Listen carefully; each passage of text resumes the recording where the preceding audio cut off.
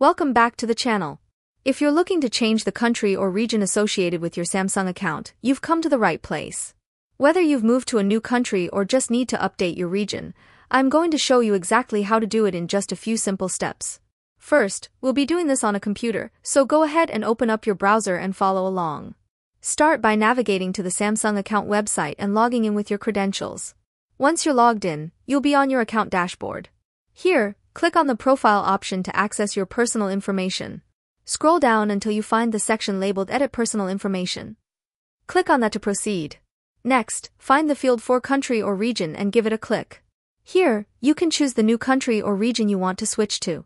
Once selected, click the Change button. Before finalizing the change, Samsung will provide some important information.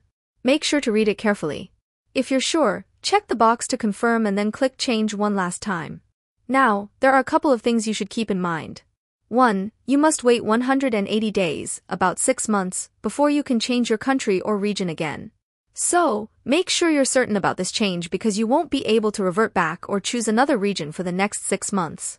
2. Devices connected to your Samsung account will be automatically signed out once the country of usage is changed.